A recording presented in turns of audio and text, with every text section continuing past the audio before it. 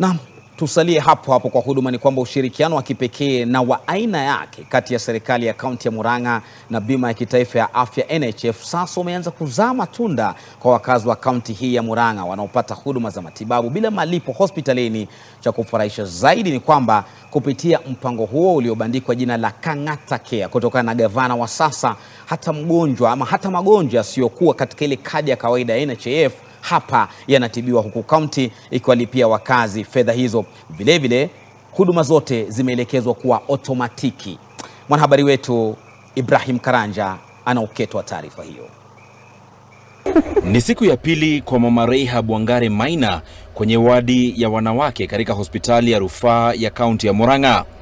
Anatibiwa kwa ugonjwa wa tumbo unaohusisha uvimbe wa utumbo, na wahudumu wa afya wakifanya kila wawezavyo angalau kumuondolea uchungu.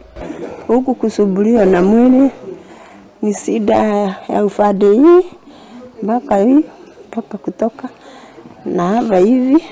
Rehab ni miongoni mwa maelfu ya wagonjwa wakazi wa Murang'a waliokimbia mahospitalini kusaka matibabu baada ya kujumuishwa kwenye mpango wa bima ya afya ya Kang'ata Care inayohusisha serikali ya kaunti ya Murang'a na hazina ya bima ya afya ya kitaifa NHIF.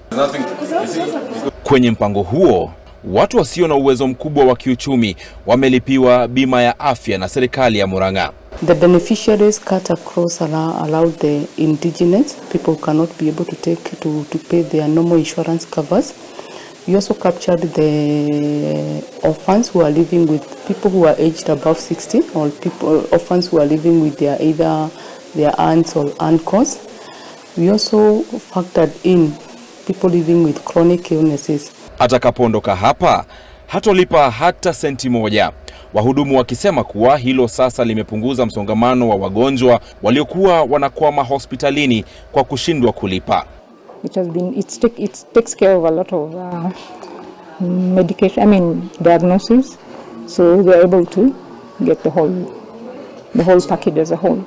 Kwa kuwa jina lake ni Kang'ata Care, ni rahisi sana ukadhani kwamba huduma ambazo zinatolewa na mpango huu zinatolewa chini tu ya mipaka ya kaunti ya Murang'a, iwe kwamba unaweza elekea katika hospitali iliyo ndani ya kaunti hii ili kupata huduma hiyo. Lakini si kweli.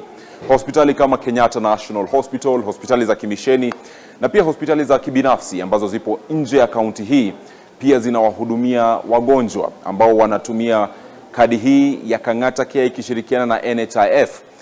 Na ili kufanikisha utoaji huduma hata zaidi, kaunti hiyo imeanzisha utoaji huduma kiotomatiki, kumaanisha kuwa hamna malipo ya pesa taslim wala kubebana na karatasi nyingi na faili hapa na pale ili kupitisha data ya wagonjwa. Immediately it was done, the revenue shot 300%, meaning before that there was a lot of leakage of the revenue.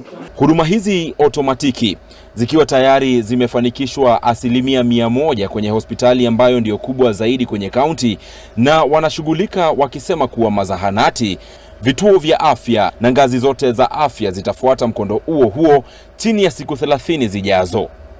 Ibrahim Karanja, NTV.